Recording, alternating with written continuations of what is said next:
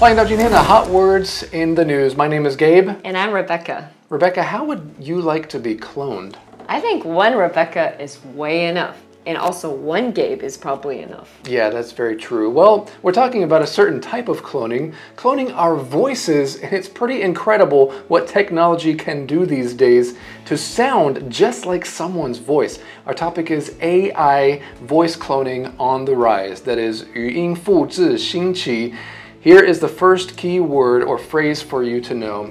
It's voice cloning. That is 语音复制, the idea of copying something almost exactly.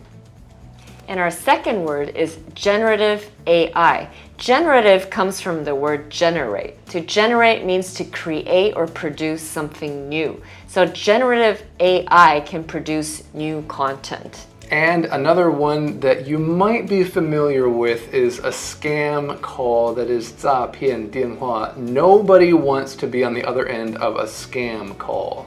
And the last word is likeness, 相似. So for example, I might say, Gabe, your son bears a likeness to you. Hey, that's true. That's good. He's kind of handsome too, isn't he? Yes, he is. He's very cute. All right, well, let's get into the news.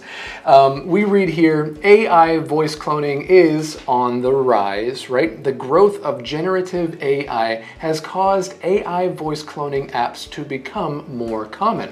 The technology has been used in scam calls and in music.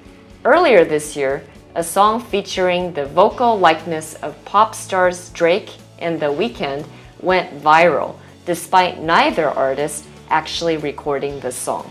It's pretty incredible and a little bit scary, as you can imagine. Well, that is all the time we have for today's Hot Words in the News.